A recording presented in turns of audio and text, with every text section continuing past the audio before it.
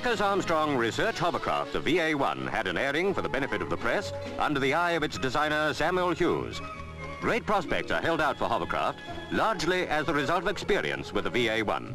Hence the ambitious VA3 being built to carry 24 passengers.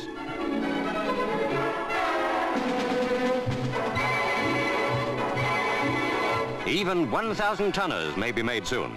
Meanwhile, wind tunnel testing of the VA3 helps the designers to find the right shape for the hull. The VA3 will carry a load of 4,000 pounds plus crew.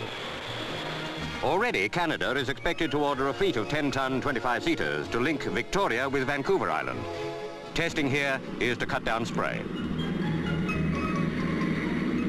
The VA1 shows how hovercraft skim over land and water supported by a cushion of air. There isn't much doubt that this recent English invention will result in a big new industry.